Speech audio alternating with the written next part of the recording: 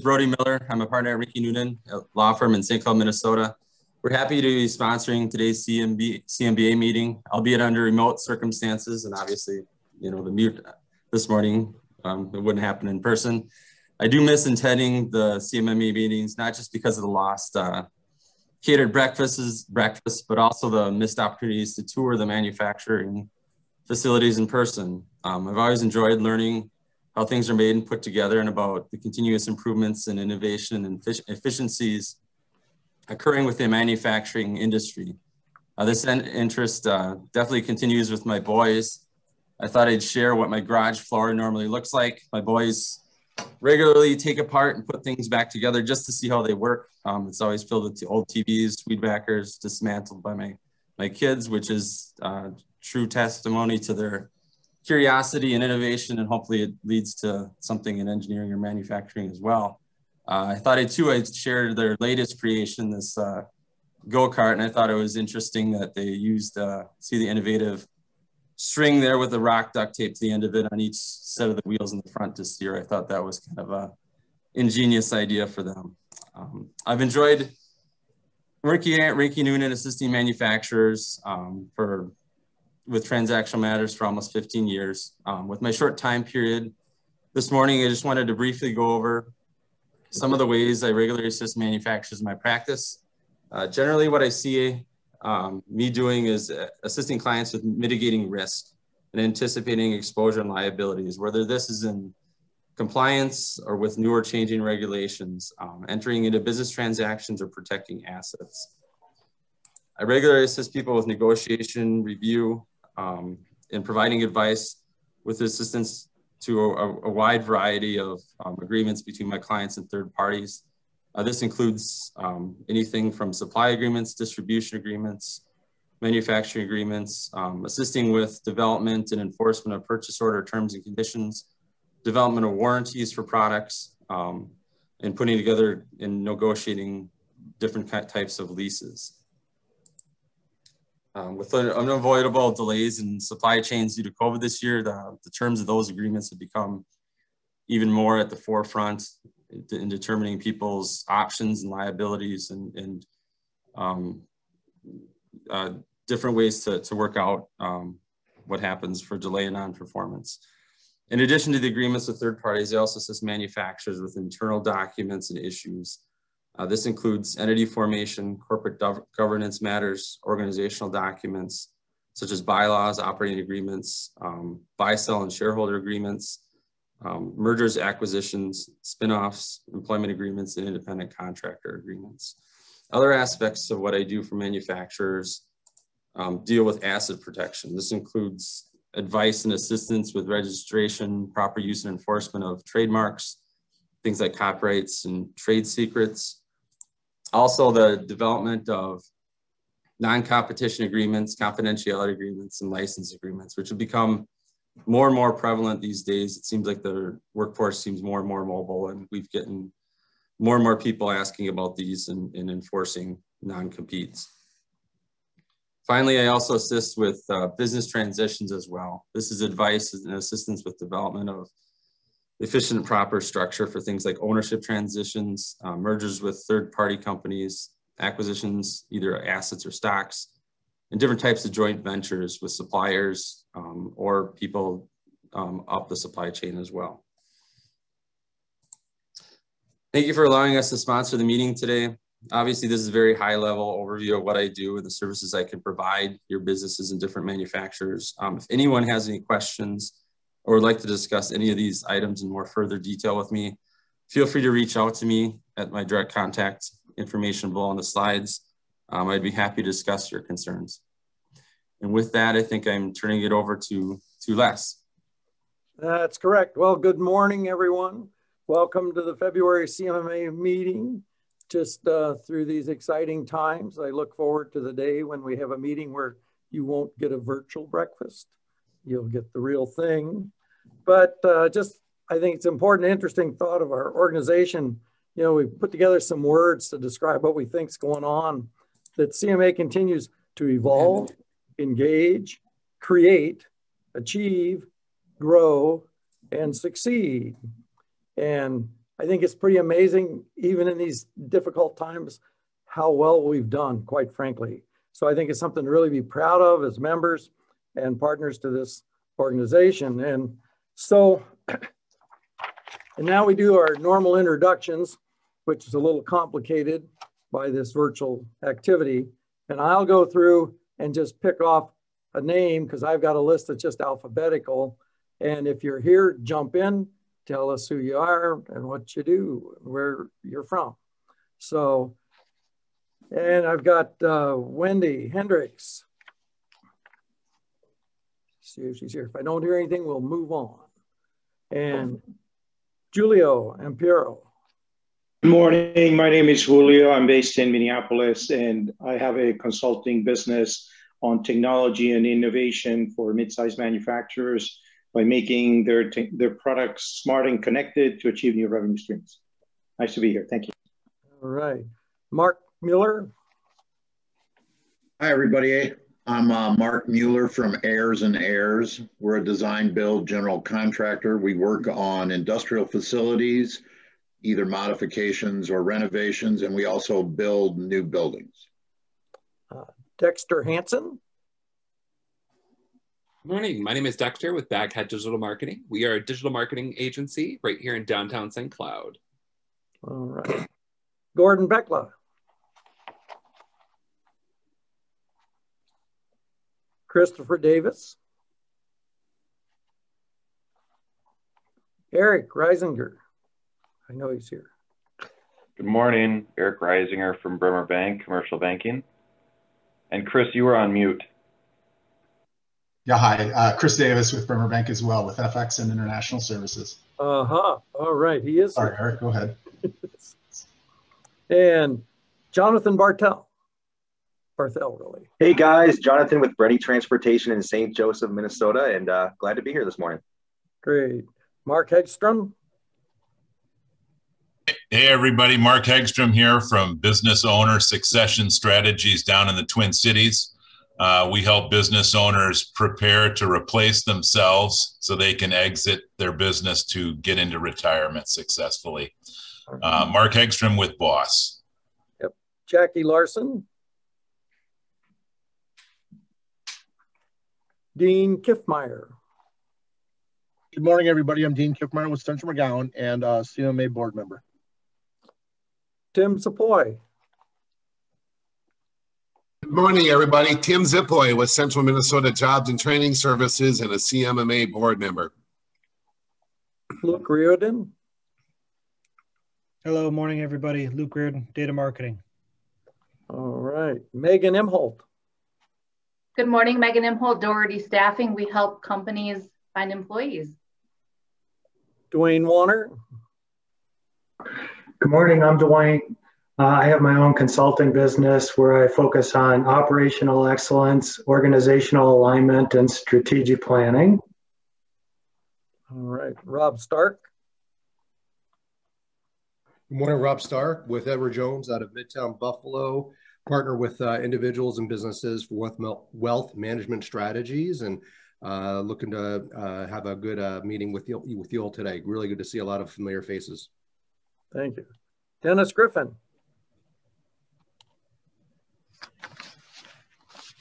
Hi, I'm Dennis Griffin with Ex-Im Bank. I'm in Minneapolis. It's nice to be here today. I'm going to talk to you about how Ex-Im, we're a federal agency, how we help finance your exports. Yeah, you'll hear a lot more from Dennis. So, Richard Owen. Yes, Dick Owen, fairchanceemployer.com. We've authored a process and a website that helps employers protect their company with compliance documentation and evaluation process to help figure out how to hire folks with a criminal record. Jason Iverson. Good morning, Jason Iverson, Falcon National Bank, CMMA board member, also on the golf committee.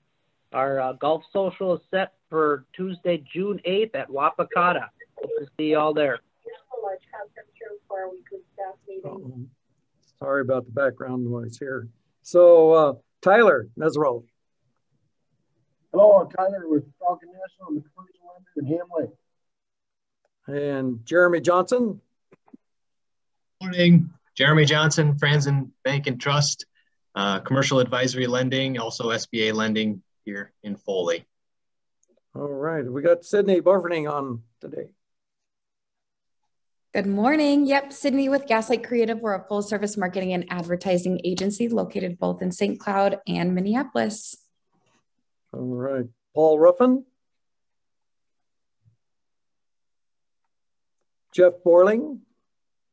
Good morning, Jeff Borling with Great River Energy. I'm part of the economic development team at Great River Energy. We provide services and business expansion financing in Stearns Electric, East Central Energy, and 28 co-ops around the state.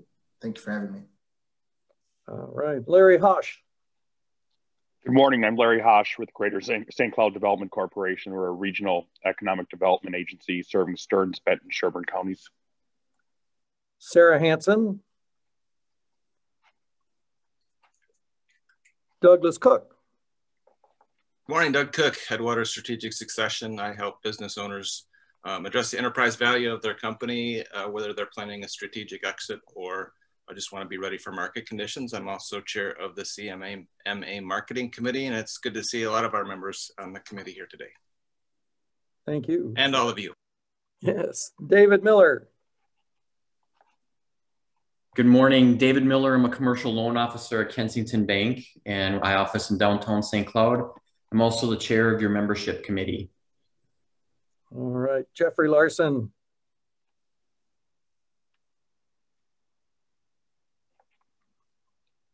Jackie Bistow. I'll mess that Jackie up. Bistow? That's all right. Jackie Bistow, CPA with LB Carlson, so accounting, tax, business planning, management, consulting. Thanks. Julia Contreras. Mark Willett.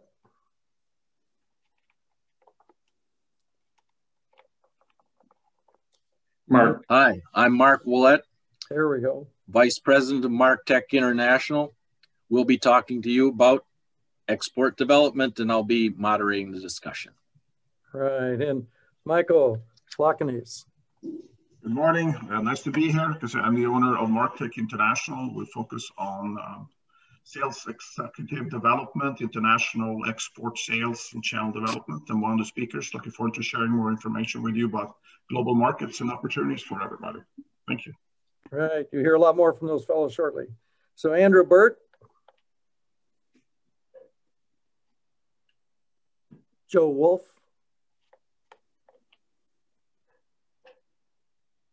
Amy Johnson. Good morning. I'm I think Amy we got Johnson her. again. She's on here, but she's always on. It's like the real story is, folks, she's the brains of this operation. Well, thanks, Les. So, Joe LaRose. Mike Slew. Martha Speaker. Brian Sweeney. Brody Miller. Morning again, Brody Miller, Rinky Noonan. Right, we had him. And Tricia Hendrickson. Hi, good morning. I'm Trish Hendrickson with Rinky Noonan. And Bruce Hegberg. Bruce is here. He's muted. Is that it? Oh, yes, I was going to say, I thought he should be here. Hi, sorry. Bruce Hagberg, Right Soft, also the chair of the CMMA Program Committee. That's right. We'll get there. So, and I know Angie's here. Angie Brick. Good morning, Angie Brick from Roto Chopper and also CMMA board member. And Nick Schweim. Nick Schweim, Spectrum Commercial Services. So I'm a non-bank line of credit working capital lender. Mm-hmm. Eric Micheletti. Leslie Berglund. Hi, I'm Leslie Berglund from Trade Acceptance Group, and I'm one of the presenters today, and we work with companies that are exporting and want to ensure their accounts receivable. All right, Lauren Altschuler. Good job. Hi, good morning, everyone. Lauren Altschuler with Transworld Business Advisors. I help people acquire businesses and also list their business confidentially for sale. I'm also on the marketing committee. Great. Jessica Wells. Kurt Gainsforth, and Matt Laubach. Now, I just had the list of who registered. That's why we have some you didn't hear from. If there's anybody I missed, speak up. We're sorry we missed you. We got everybody. All right. Well, we got a few announcements to get through here. I'm not too far behind. So, and I think Amy's going to make the slides come up, but we got some milestone anniversaries. So 5-year anniversaries, heirs and heirs, and also Granite Partners. And for 10-year anniversary, Cold Spring. And so we'll also welcome some new members that we've got, Agency North Real Estate, Imperial Partners, and DeGraff Financial. So thank you for everybody that are the new members. Appreciate everybody being involved. And some updates. So encourage everybody to go look at the CMA website, and it's just CMMA Works, and here you can see what it sort of looks like. Important to notice as you're looking at that screen at the top says Workforce, because I'm going to tell you more about where to go there to get other things. And also remind you that the marketing series we've been doing, March 17th will be another presentation on the platform options for digital prospecting. So you can register on the CMA website under the events tab. And the Youth Apprenticeship Toolkit, as you see coming up here, why, in just a second. And really encourage everybody, this works for the educators and the manufacturers. In fact, all businesses really, it's not just manufacturing, to find youth that are 16 to 17 years old in school that can actually work in your business, and training programs for experienced careers. And the big one of announcements is that the next one you'll see come up is the K-12 Navigator is what we call it. And again, you can find this off the website under that workforce area. And if you look at this, this is where students, parents, educators can come in to search out companies. And so down below, you'll see the manufacturers section. If you're a manufacturer, I encourage you to register. You just click that register button. It'll come up with a screen. You fill in the information you want, and then it'll be approved by CMMA and uploaded onto the site. And a really big thank you, since we've been pushing to get this thing loaded with manufacturers, is that I checked a minute ago and we're up to 17 people have loaded in there. So just need everybody else to get on board. So when the students are looking for things, they can get help for manufacturers, they can find you. So it's easy to use, not much to it. And so now what we're gonna do is a little bit change of pace. Is Mark Willett is they're coming up with some audience polling. So watch for these questions, answer them quickly, because they're gonna use those to create the questions for the networking breakouts that'll happen right after that. So I think it should be ready to go here if all works well. Okay.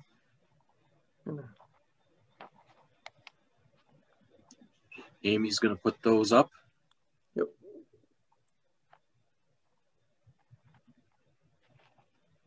Okay. Do you currently export your products or services?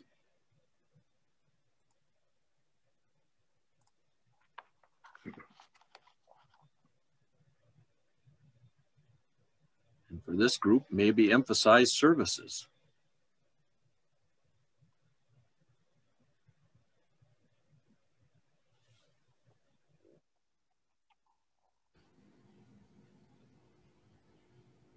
There's your results. Uh-huh.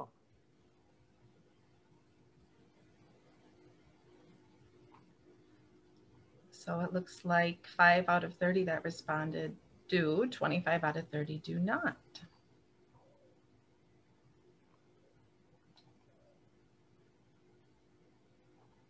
Would you like to try another question, Mark?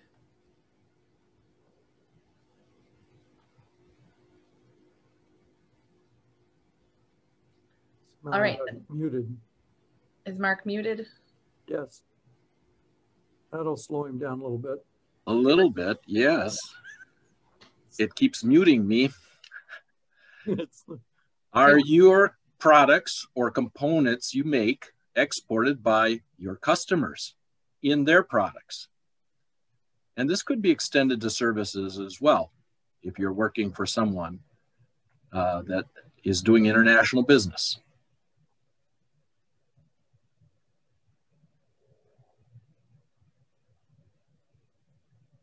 Still have answers coming in, so just a second. I like that I don't have to tally all these. Just see how quick you are. Okay. Yeah, not quick. There you go. We have some. You know, this group is above average, as we like to say in central Minnesota.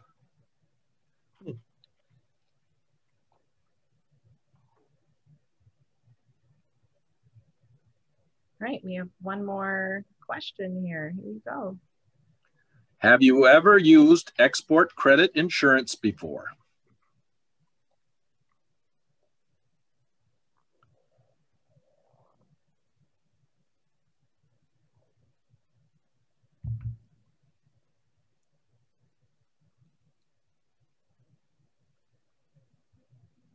And drum roll.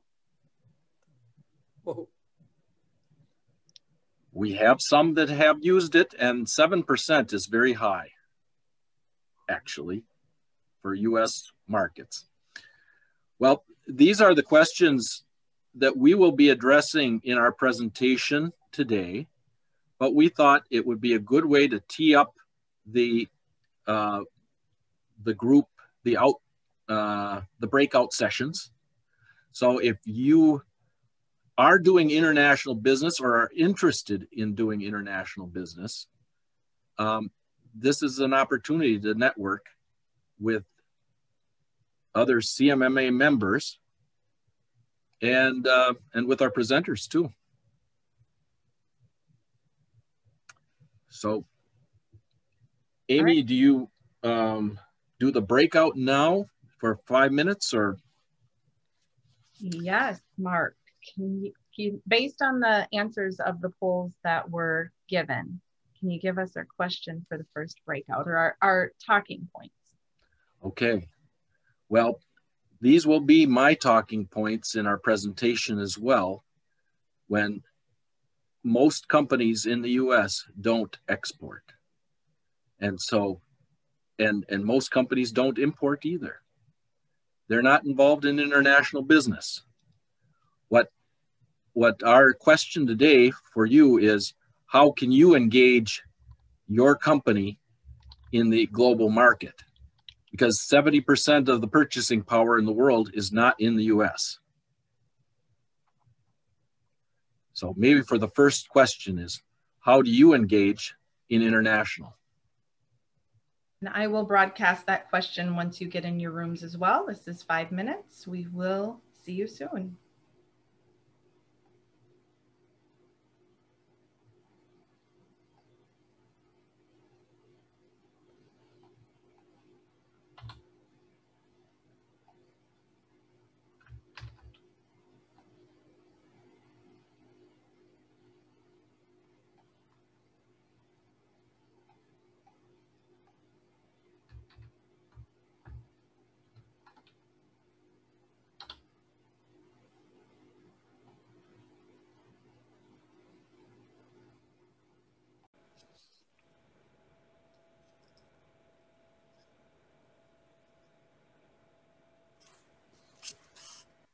All right, we've returned again. Well, this is great. I like the conversations that I was on. Well, good. It's glad to hear that.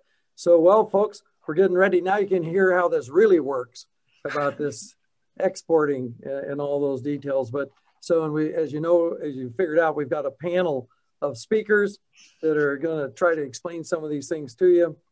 I have to admit, I was a little concerned when he gave the statistic that 70% of the buying power is outside the US. That's sort of a sobering thought.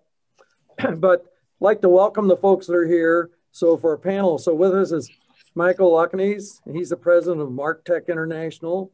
And we got Dennis Griffin, you've been hearing from, director of Minneapolis Regional Office at the Export-Import Bank, United States. And Leslie Berglund, owner of Trade Acceptance Group. And moderating today's discussion is Mark Willett, vice president of MedTech International, who you've been hearing from. So with that, we're going to turn it over to you folks. Go for it. Thank you. Thank you. Well, as Les mentioned, I'm vice president of MedTech International, and I have 30 years of international business experience, exporting and importing. I specialize in new products and technologies for new markets. And I've done international joint ventures, collaborations, licensing, and consulting. And exporting, as we've kind of discussed, is about sales, and it's about establishing relationships. And we help you build new relationships and new customers. That's who we are. So we have a question for you today. And the question is, are you open for business with the world? Because according to the U.S. Department of Commerce, each year, U.S. companies export well over $2 trillion, that's with a T, dollars of goods and services. In the U.S., more than 280,000 companies export. However, that is less than 1% of America's 30 million companies, a percentage that is significantly lower than all developed countries. And of the 280,000 US companies that do export, 58% export to only one country. That would be probably Canada or Mexico, but not both. The good news is you can be an exporter. More than 2/3 of exporting companies are less than 20 employees. But these only account for less than 30% of the value of exports. Developing your export sales has never been easier. We want to thank you for joining us today at CMMA to explore how your business can expand your export sales and how to get paid. Now you might ask, why should you expand your export sales? Well, access to new markets has never been easier, even in a pandemic. Demand, 70% of the purchasing power, as Les mentioned, is outside the US. Improved top line and bottom line profitability, and maybe more important for this group, improved valuation of your company. We have brought together an expert panel to walk us through how you can expand your export sales and get paid. And first, I want to let each of the panelists introduce themselves. Michelle, how about if you start? Sure. Good morning. Thank you very much for attending. I really appreciate it. Had a great discussion in our first panel or discussion group. Unfortunately, I got kicked out of Zoom in the second group, so I had to re-log in. So sorry about two guys that were there. I didn't mean to leave you hanging, but technology is great when it works and not so good when it doesn't. So anyway, I just want to give you a brief background on myself. Like I say, I have a very difficult last name. My father was French, but I'm born in Stockholm, Sweden, actually. So I came over here as a student many moons ago. I've spent the last 35 years working for Minnesota-based manufacturing companies, focusing on helping them export outside of the United States, expand sales channels, set up distributor networks. My companies I worked for have all been in the SME category, $5 million up to $200 million. Variety of industries, IT, aerospace, automotive, even waste collection, recycling, and several other industries. So I have a very broad-based knowledge of technology, industrial, those type of products. Some of them even had like a service business where we actually perform service for clients as well. I started my own company, MedTech, about 5 years ago and wanted to take the knowledge and experience I have and share that and help small Minnesota-based companies, expand outside of the U.S., helping them grow sales and profitability. Our company, we work as sort of a sales executive for hire or fractional, partial sales for hire. We do both short-term projects with specific goal or development for a client, or on an ongoing basis. We have some clients we work with for over 4 years, helping them expand in all different parts of the world. Typically work with the owner, the president, and the senior management team of the company. And like, once again, our clients work in anything from wood processing equipment to high-tech welding systems and everything in between. We typically work with, say, 3 or 6 clients at any given time. And we work with them sort of develop an international business plan. Thank you very much. Okay, how about Dennis, are you ready? Yes. So I put together a few slides, so maybe it'd be best if I introduce. Well, how about if you introduce yourself first? Okay, I'm with the Export-Import Bank of the United States. We're a federal agency. I'm a business development person with EXIM here in Minneapolis. And what I do is help companies understand what it is we do. And in addition to that, I'm what's called a broker account manager, which is a new role. EXIM created a role for people like me to work specifically with our brokers. And the reason for that is our brokers are an integral part of working with U.S. small businesses. So in all deals that we do, we have a broker engaged. And here in Minneapolis or in Minnesota, we have one broker based here that's a trade credit specialist, and that's Trade Acceptance Group. And Leslie's on the call, and she'll be explaining what it is they do. So yes, that's what I'd like to leave it with there, and I'll go through a few more things in a few minutes. Sure. Leslie, please introduce yourself. Hello, good morning. So I'm Leslie Berglund, Trade Acceptance Group, one of the initial founders from back in 1996, after spending about 19 years in the international banking industry. So we primarily work with companies that are exporting, that have to ship to their customers before they get paid. And so how do they mitigate the risk of potentially not getting paid by that foreign buyer? And the way to do that is to have accounts receivable insurance. So we work very closely with Dennis and EXIM Bank for goods that are made in the US and shipped from the US that qualify under the EXIM Bank program. We also work with private sector insurers with those companies that either want to include domestic receivables along with their export, or they have products that don't qualify under the EXIM regulations. So we have the whole gamut of options. But for small companies, EXIM Bank is the most user-friendly and the most economical. And generally, EXIM Bank is has more countries that they're open to insuring, whereas the private sector insurers are proactively managing their exposures. And so they're constantly expanding and contracting the countries that they're willing to cover and the companies in those countries.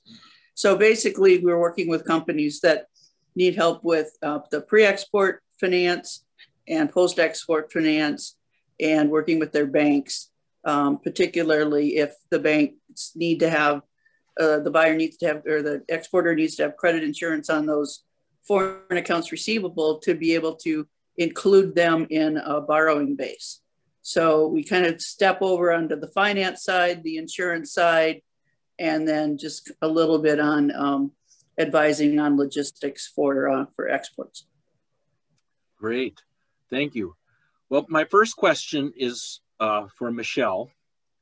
And based on your experience working for large companies, as you mentioned, and even small local companies, what are the key steps to start an export program? You're muted, Michelle. Sorry, technology again. There you go. Anyway, so thanks for the question, Mark. Like I said, actually, even in my first discussion with a group that I actually got a chance to participate in, this actually came up. And typically the way a Minnesota-based company gets started in exporting is one of two ways, kind of the accidental exporter that Mark mentioned. One way, and I'll give an example for one of our clients in Pine River, Minnesota, a little manufacturer there, a couple $1 million in sales. They make firewood processing equipment. They had this crazy guy contact them on their website and then call from New Zealand.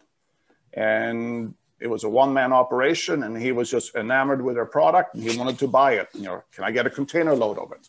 So that, well, you know, it's like we don't know anything about exporting, you know, but you know, if the guy wants to buy something, it's an extra sale. We'll take the revenue, send us the money ahead of time. Here's our bank account, and off we went. Now there was really no plan, no really idea who the guy was, what's he going to do with it, what's the market opportunity. If this guy wants to do that in New Zealand, why couldn't Germany be a big market for us? So that's how they got started. So there really wasn't any kind of thinking or plan behind it, but somebody contacted them, money in hand, and they were ready to sell. The second one actually came up in our discussion, the breakout session. A lot of times, most of you have, you know, a number of customers in the US. A lot of those companies are probably much more global or exporting themselves. So you might supply parts or services to them, and then they suddenly ask you to supply their factory in Germany. Let's say John Deere, for example. They have, you know, a number of factories in Germany. They have factories in China and everything else. And they expect a lot of their suppliers to be able to supply them globally.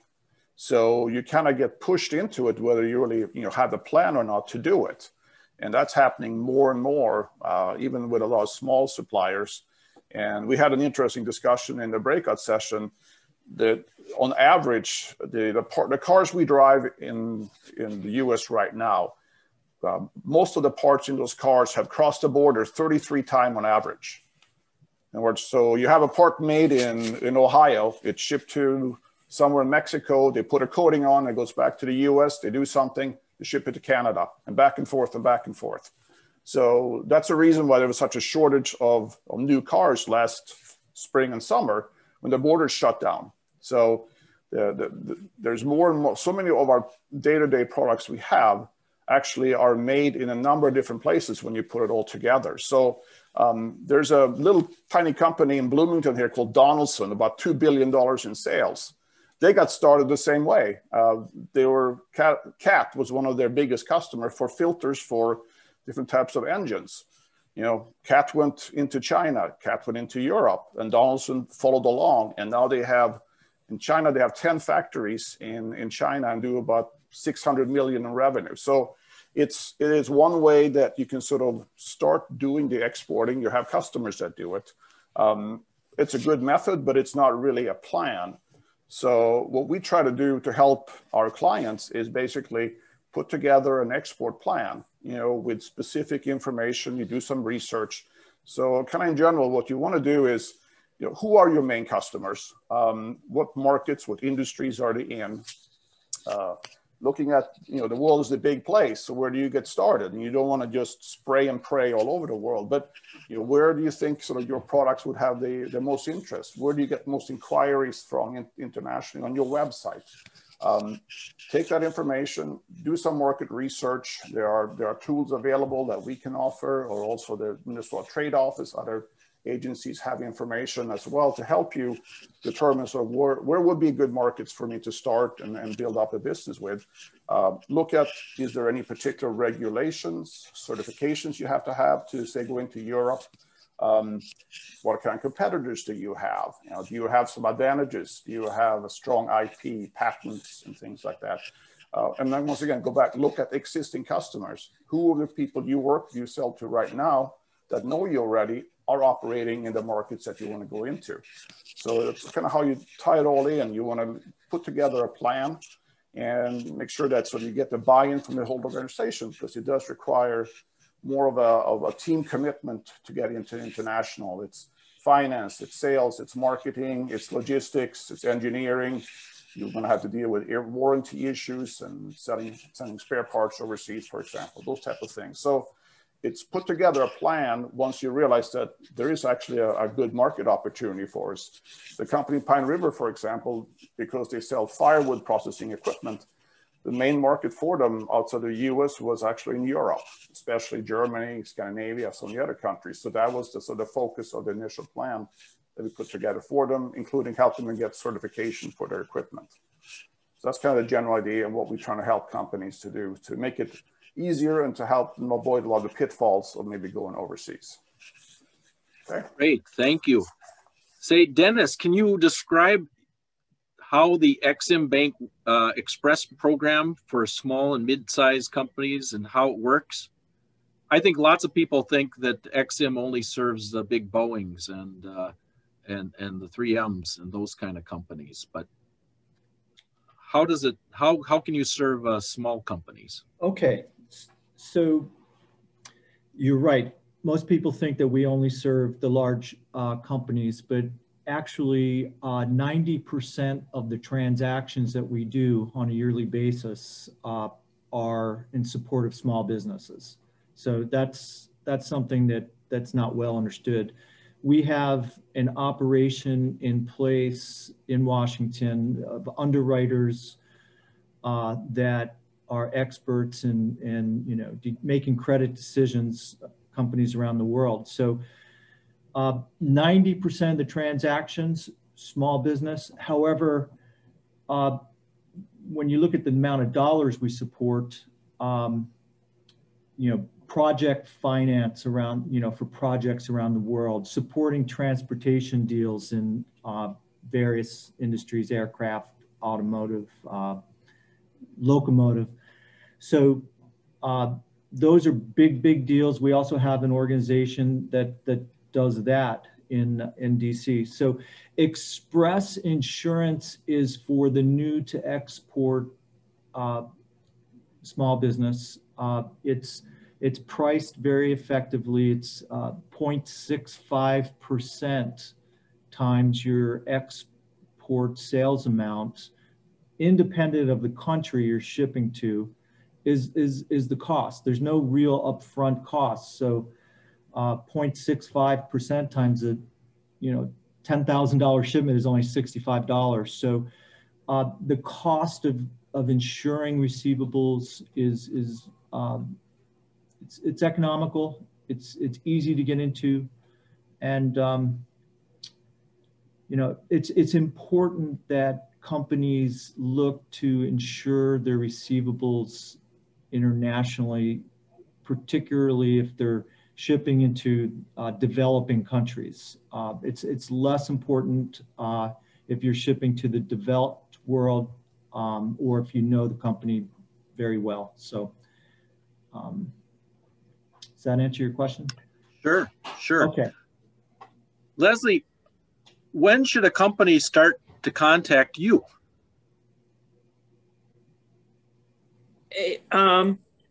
We would prefer that a company contact us sooner rather than later, as their export sale is developing, as they're in discussions with their buyer, or they're looking at new markets.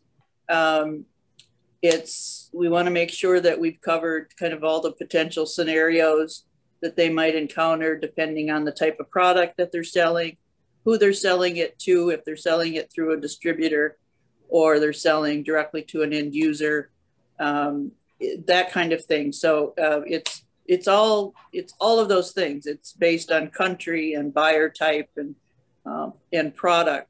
So the sooner that we can get involved and understand what the basic structure is, if there is something there that's not really going to be workable from the trade credit insurance side, then we want to identify it and maybe think of another way to go about it.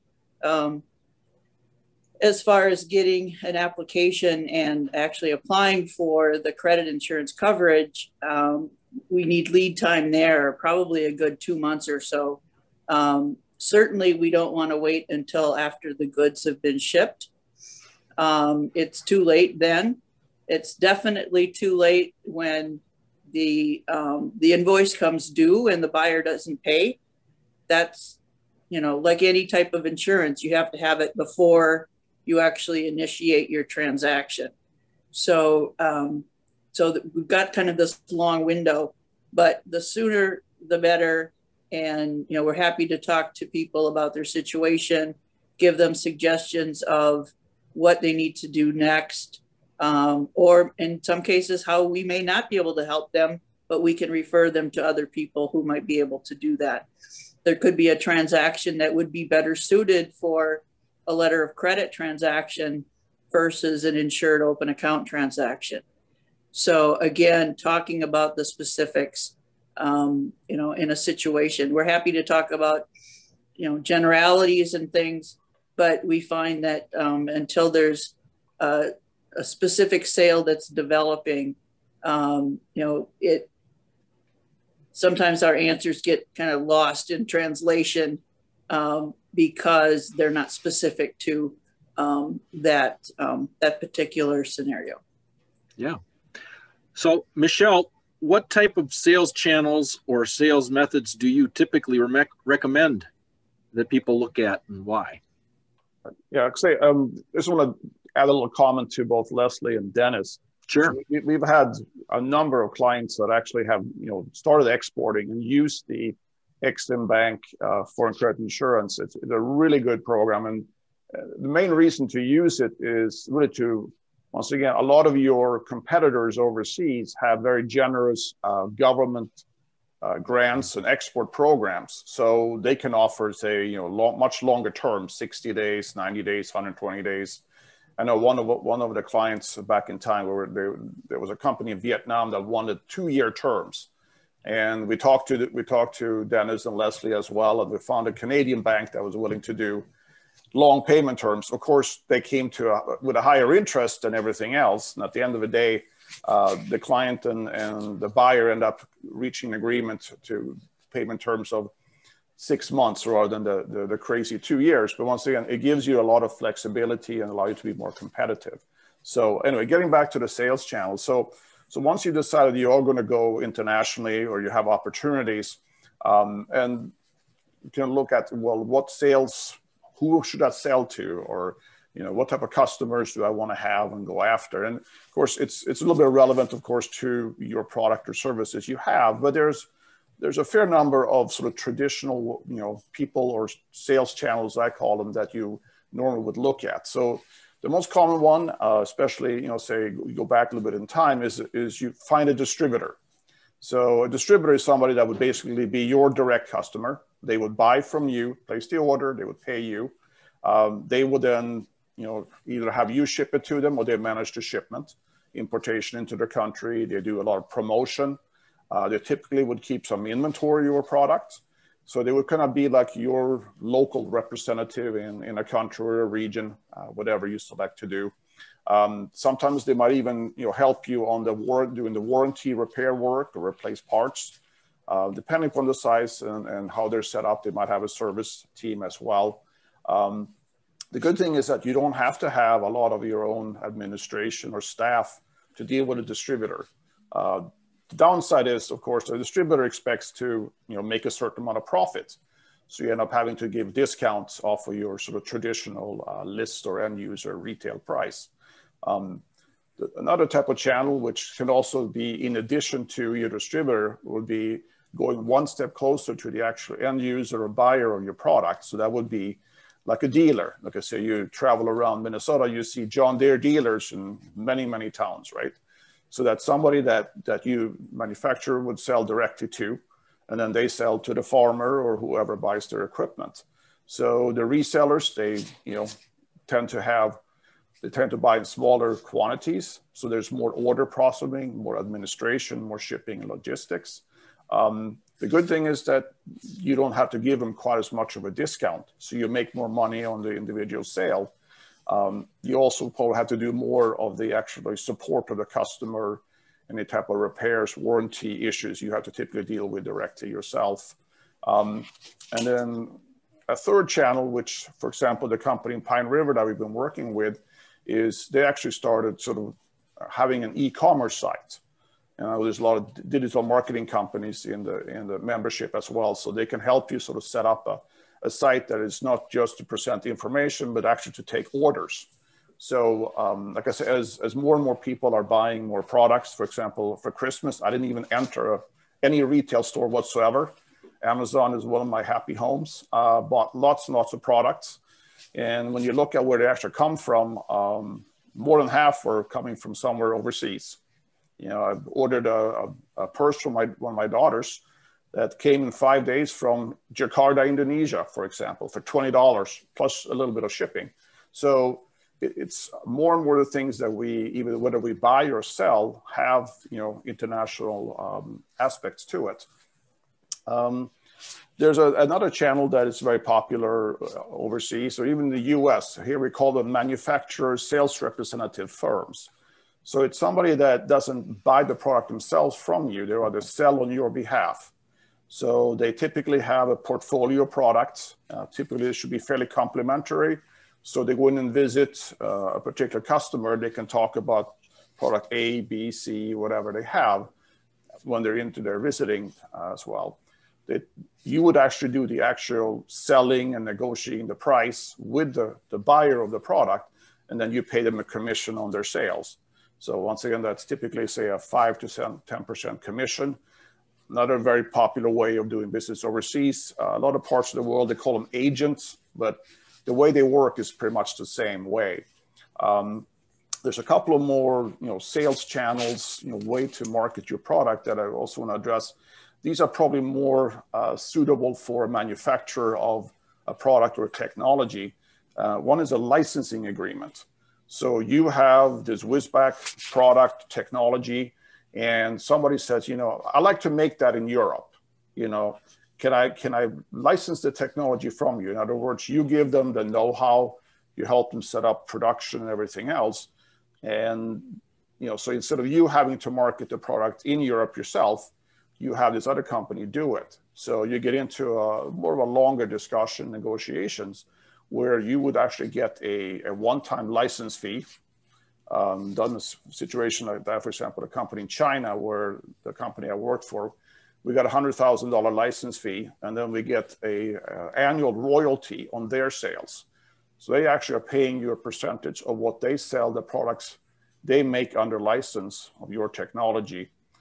So that was a 7% royalty. And sometimes you can also get annual fees related to sort of maintenance and management support for it. So it's a way to, instead of you having to do the selling yourself, you license the technology and you get a revenue stream from that on an ongoing basis. It does require a lot of due diligence to make sure that it's a trustworthy partner and have a really ironclad agreement. You need a very good lawyer that's familiar with this as well. But all of it, it's something that a lot of companies do very successfully. And then finally, it's the last sort of sales channel you can look at would be to what I call a private label arrangement. Like I say, when you go into, whether it's Coburn or Cub or any type of grocery store, you see their house brands. Now, it doesn't mean that Coburn manufactures cereal and mustard and ketchup. They have negotiated with the manufacturer of those products to have their own brand. So they put their own label on it, but somebody else makes it for them. Very, very popular way to do, and it'll help you as a manufacturer. You get your increased volume, and you can lower your cost in your purchasing of the raw material and everything else. So that's a private label arrangement. So these are all not like you can only do one. Most companies have multiple ways of selling their products, 2 or 3 different ways. But that's kind of part of what our service and what we help companies with is to analyze and see where are the opportunities for me to sell and who to sell to. That's kind of part of the system of going internationally as well. More opportunities, more channels to look at. Okay. Great. Dennis, you mentioned, and Michelle also mentioned that there's a strategic aspect to this from, you could say, from a government standpoint as well. And that the Ex-Im Bank is part of our strategy. Can you tell us about kind of maybe one practical how it works, and then what's that strategy and how it supports U.S. products abroad. Well, you had some slides too, I think. Our mission is to support American jobs through export finance. We know that companies that export tend to make more money. They tend to be able to sell product. Let's say they're in a cyclical business. They're able to sell product around the world when maybe the cycle's down in the US.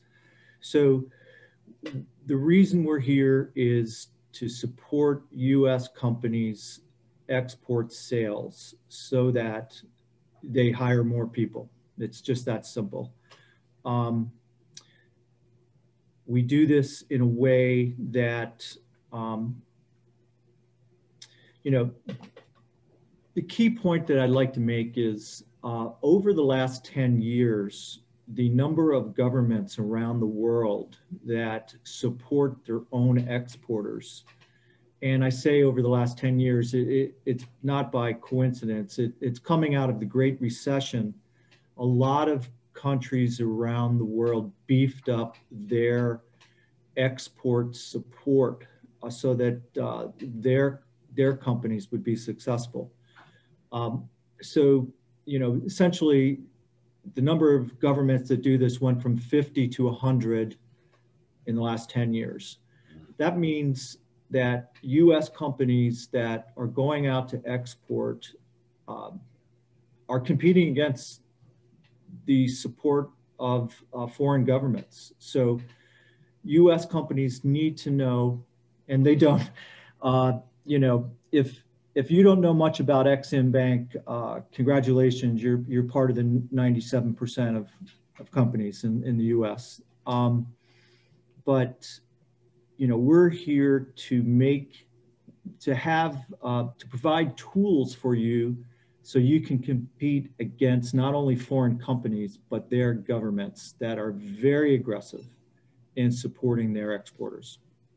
In fact, China has 4 Ex-Im banks. So, and it's not just China, it's every developed country in the world. And then a lot of the top developing countries that you're competing against. So what this means is if you go in, first of all, the terms of sale, with this description that I'm giving to you impacts the terms of sale of any particular deal. So you should try to get cash in advance whenever you can. But this scenario that I'm describing is putting pressure on getting cash in advance and shifting terms towards offering open account sales. And that's where we come in as Ex-Im. We ensure your risk of offering open account sales.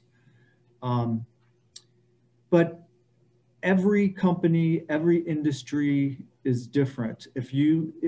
Who has the leverage in a transaction? Is it you, the seller, or is it the buyer? If you're making a specialized product or a specialized service, the leverage might go in your favor. So you may be able to dictate the terms of sale. But as your product becomes perhaps more commoditized, then perhaps the buyer is dictating the terms of sale. So one thing we suggest that you do is, it's very typical not to find that out until late in the discussion. That's just human nature. The sooner you can bring forward that in the discussion, the terms of sale, the better for you in your chances of getting a particular deal. Because what happens a lot, and this happens all the time, the seller was expecting cash in advance, the buyer was expecting credit terms, and then it sort of all falls apart there. but you'd be surprised how many times now the buyer tells the seller to contact Ex-Im Bank because the buyers know more about Ex-Im Bank than our U.S. sellers. So, so yeah, I just wanted to put that out there that, you know, feel free to get a hold of me, get a hold of Leslie with any of these questions. We're very happy to discuss your situation with you. Well, and that's the point of this program, is to introduce the people. And Leslie, do you have some examples of how clients have leveraged Ex-Im Bank and how you've helped them? Sure. How much time do you have? About 3 minutes. Okay. A typical situation that we see for it could be a manufacturing company, it could be a services company, is that they win a fairly good size order, and to overseas, the buyer says, okay, I need you to give me 60-day terms from the date of the invoice or the date of the bill of lading. And then they win the order, and then they find out that they need financing to be able to produce the goods that they're going to be shipping. So they go to a bank, and a bank says, well, you know, you haven't shipped yet, so, you know, we can't advance money against a receivable that you haven't booked yet. You know, your product is still considered inventory on your balance sheet. So they end up talking with a specialty lender that uses the Small Business Administration program for working capital. And so we partner up with that bank, and that bank offers what we call the pre-export financing. So they provide, based on a confirmed purchase order, they provide a portion of the money needed to the exporter so that they can buy the raw materials, or they can buy the product, or they can cover their work in process before they're getting it ready to ship.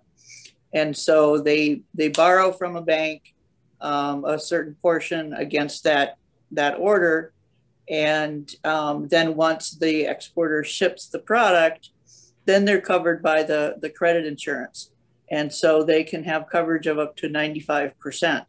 So if the buyer defaults, it doesn't pay, then we claim on the insurance, and the exporter has the ability then to use the proceeds from the claim payment to pay off their loan to the bank. So oftentimes, and I had a conversation like this earlier this week, where a middleman is looking at capital equipment that is, was almost $9 million. And he's got this great contract for selling to Brazil. But when I asked him how he was going to get the money to purchase the goods before they had to be refurbished and sent, he said, oh, I hadn't thought of that. He goes, I'll have to work with my bank.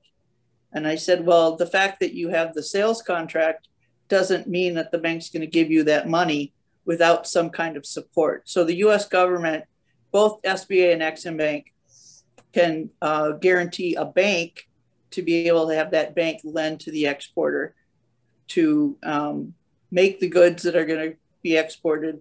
And then once they are exported and there's an account receivable, then SBA or Ex-Im will require that the exporter have the credit insurance to cover the potential for default. And a banker will require that as well. Great. Well, and I had this happen to me once, where I made a presentation, introduced a U.S. manufacturer. We had a deal on the table. It was the best. He was the best pizza equipment manufacturer designer in the U.S. But the foreign company came in and offered 1 year free money. It's hard to compete. Right. And we hadn't even got to terms at all, even in our discussion yet. Mm-hmm. And so having that ability and having that kind of leverage with the U.S. government to at least offer terms is so critical. Yes. In the discussion. Yeah, and I could give an example too. It's a company that both Leslie and Dennis knows well. American Time in Dassel, Minnesota, population 1,400, I think, 15 miles north of Hutchinson. They are selling, time management clock systems for schools and businesses and whatever else. And they had a project in Kuwait, of all places, where the government of Kuwait had put aside $2 billion to build 9 new universities from scratch. And they were involved in this project. They were going to build a university, a technical university. And American Times system is one of the last things that go into the construction. They build the building, they break the ground, they put the building together, and then they start putting all the different systems in there. And this was at the very tail end, and they were competing with Chinese manufacturers of clocks and time management systems. And they used Exim Bank and Leslie for their foreign credit insurance. And they got an order, I think it was a $150,000 order. So, I mean, it's significant amount of money for them as far as their export sales were in that, say, $500,000 category. So it bumped up their export sales that year significantly, but they couldn't have taken on the risk without the help of Exim and Leslie from that aspect. So, can I jump in with a question? Yeah, sure. With some of your successful clients, are they, you mentioned earlier, and I think Dennis, it was you that mentioned it, that they're most buyers from outside the U.S. are aware, or it's more often that buyers are aware of Exim Bank. Are you finding that manufacturers are using this in their marketing to showcase their relationship that they already have established with Exim Bank in order to attract more buyers? Has that been a beneficial thing, or have you heard of manufacturers doing that? I'd say it's not widespread. That it depends. I have seen some equipment manufacturers that bring out our medium-term financing, which is, if you're an equipment manufacturer that selling more than $250,000 worth of equipment, there are financial institutions in the US that will finance that for 5 years. I think in that situation, those manufacturers want to bring that forward and show that that is an option because it is the Chinese, the Italians, the Germans, they bring that forward and present that right away, that type of financing. So that's my impression. Leslie? Yeah, I mean, that's very true on the equipment side. On the short-term side, it really depends on the reason for a company that would want to use credit insurance. If they want to just use it for one-off deals, they want to use it for new customers, they want to use it for entering a new market, then, if they know there's competition, especially that is supported, like a German or French, that we know there's going to be support from or China, support from their government, then they want to make, their customer aware that they could do something similar. So again, it depends by product. It depends on how widespread the company's exports are in terms of the variety of countries that they sell to. It depends on whether or not the exporter has used some of the other government programs, the Gold Key service that the Department of Commerce offers in country to help define markets and help the exporters find distributors or agents. And usually, Exim Bank's products are part of that presentation. So it's kind of all over the place, whether or not some people are aware of it. The one thing I would say is that our most recent experience has been where the foreign buyer told the seller that they should use Exim Bank. And so they sent in an application, and they were almost too slick in terms of saying, here's how Ex-Im Bank is going to work. And then once we started getting all the pieces of credit information put together in the application, we discovered that it was a fraudulent transaction. So, you know, there's that side of it too, where if the buyer is a little bit too aware of how Ex-Im works, either, you know, they already work with other suppliers that are selling to them using Ex-Im support, or it's part of a scam. Yeah. So again, it's very much what's your situation, who are the parties, how well do you know your buyer, your customer, you know, make sure they aren't on any bad guy list with the government. You know, it's just a whole can of worms, but you want to make sure that you know, everything passes the smell test, because again, it's so easy these days to have somebody hijack an email and act as the intermediary, pretending to be, you know, one of the other parties. That's another reason why we suggest using a broker, because Leslie and Mason, who works with Leslie down here in Minneapolis, their expertise, you know, they understand when something doesn't pass the smell test, and having that kind of expertise on your side when you're exporting is very important. And yeah, I mean, let's say from the some clients that we have had or are working with, they tend to be smaller companies, so the companies deal with tend to be smaller, so they're not necessarily aware of Ex-Im Bank, but it gets down to that the buyer himself might not be a big company. For example, we had a company in the UK, there were sales of about a million pounds, so 1.3 million or something like that. He wanted to buy in container loads, but that got the price tag up to $60,000-$70,000. And of course, you have the production time, the shipping time, importation, and you have to sell it. So he needed to have about 60-90-day payment terms in order to make it all work. The advantage for our client in Pine River was that, you know, I can produce 6 or 8 of these machines. They're running about $10,000 a piece, whatever. And also on the shipping costs, if you ship one of these machines, they have weight about 1,700 pounds. Ship one would cost about $2,000. You ship 6, the cost per unit was $500. So the shipping cost suddenly became a big percentage of the cost, and you were fighting with European-made manufacturers of similar equipment, or at least similar purpose equipment.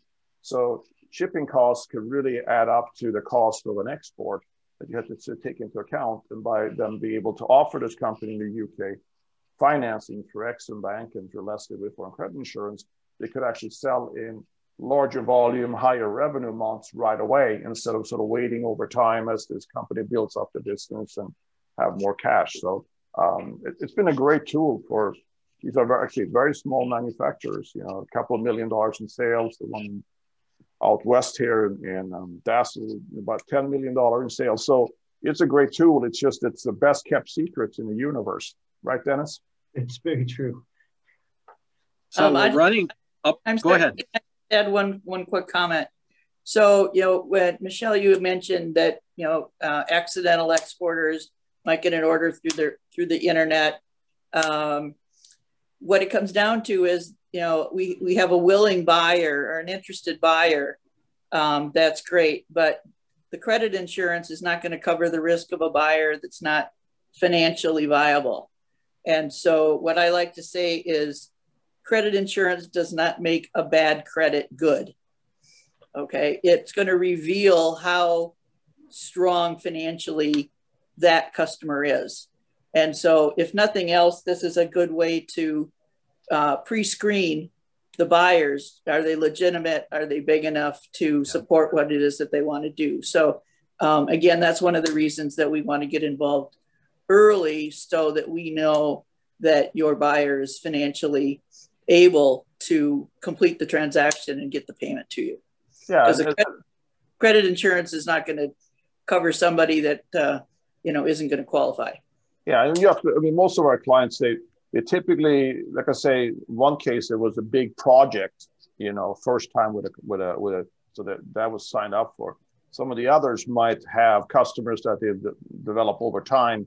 So maybe they selected for 2 customers or 3 customers for a specific country. Very few have actually sort of wholesale sign up for it to cover every market they might be exporting to. So it's the good thing is that you could add it as you need it, you know, in markets. And then of course you have an ongoing relationship as well. So. Okay, any other questions from the floor? I have one. Yeah, Doug. So one of the things we brought up kind of at the beginning of this was how this can affect company valuation. And being in some of the M&A processes with the company before, you know, there was a portion, one of the things that we look at when you're preparing a company for sale is the diversity of the customer base. So you don't want all your eggs in one basket. And so it's, if you have 400 customers and lose a big customer, it's different than having 20 customers and losing a big customer.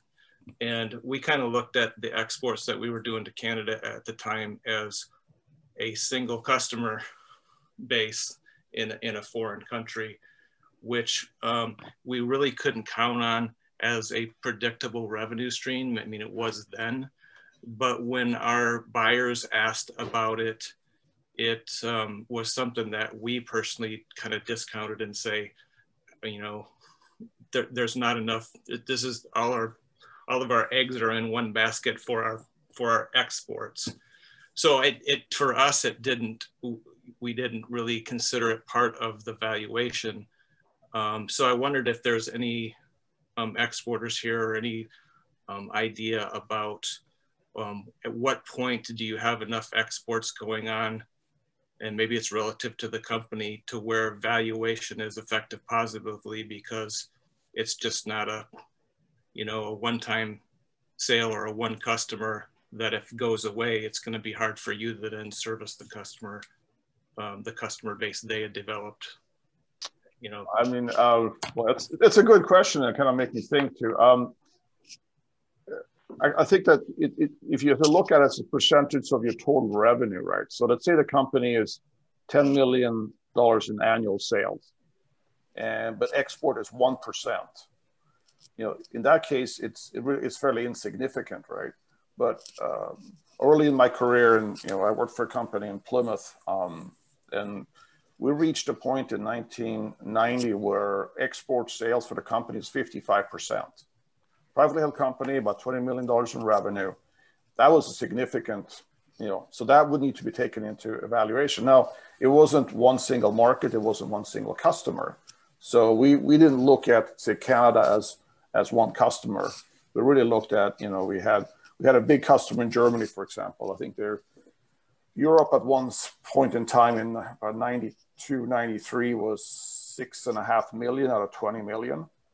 And Europe itself, and that customer was like 2 million. Yes, that's a significant risk. But at that case, if the company, it wasn't planned on selling it, but for evaluation purposes, you know, having 55% international was a huge part of the business, right? About 10 years ago, I was in aerospace, and we did about $50 million a year, but it was a lot of projects. So we could have a $10 million project, and then, you know, so the revenue went up and down quite a bit. But at that stage, probably 80% of new projects were happening outside of the US because it was aerospace. A lot of the US airlines were not maintaining or repairing, fixing their own aircraft. They sent them over to Asia, including China. So we did almost all the projects were overseas. So for that kind of client, I mean, it's a huge part of the evaluation. So it really gets down to, I would say it's once you hit something where export is say 5 or 10% of your revenue, it definitely takes into account. And, you know, the bigger the firm is, I think the more potential investor look at, you know, how geographically diversified are you in addition to industry and size of the specific customers you have, for example. So I don't know if that answers your question, but that's kind of my thought on it, that you have to hit a certain percentage before it becomes significant, you know, in your evaluation of the company.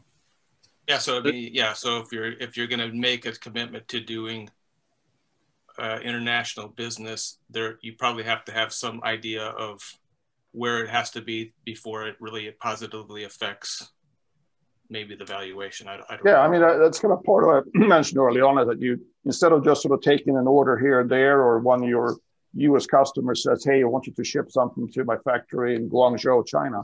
When you make a plan, you want to set a number of goals.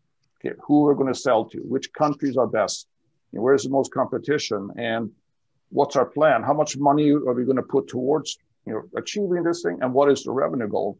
It's like, that's a good thing about sales. It's that it's black and white. You have a goal, whether so you hit it or you didn't hit it, right? So you can measure it fairly easily, right?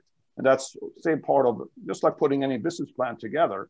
You set goals, you put resources towards it, you realize who needs to be involved in it, and that's how you make it happen. Now, I would say that once you hit at least 10% or 5 to 10% of revenue, you should take it into account in your valuation. If it's less than that, yeah, not such a big deal. It's just like having a customer that I had a last company I worked corporately with $200 million in revenue. We sold to one of the big truck manufacturers. It was $55 million a year. Now, if we lost that one, it would just wipe out, probably have to lay off 150, 200 employees. So that I know exactly what the risk is, that you have a few customers that are so dominating your business. So you'd rather have 100 customers than just 4. I would add to that one thing that Dennis touched on is, what's the reason for their doing the exports? If they're an ag equipment manufacturer and they've got their market here in North America, and they're also selling to the Southern Hemisphere, which is a different growing season, that's a very important part. It could be a small dollar amount, but it's good for their diversification, and it keeps their plant going year round as opposed to just seasonally. So there are things like that that also would add into your consideration of whether or not the exports have value for valuation purposes. Also, from the product development standpoint, if you've addressed your product to a new market, you may have improved it, or you've needed to gain more certifications of quality. Sometimes we found, for example, CE mark is understood in other markets, even though you're not selling necessarily just to Europe. So it may increase the value of your product.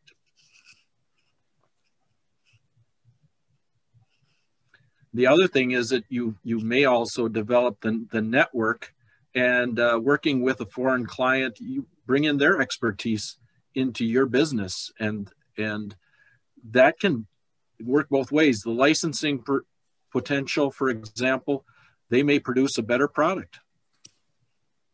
Yeah, at least for their market. Yeah, like, for example, this company Pine River, Mark, remember the operator manual that they had?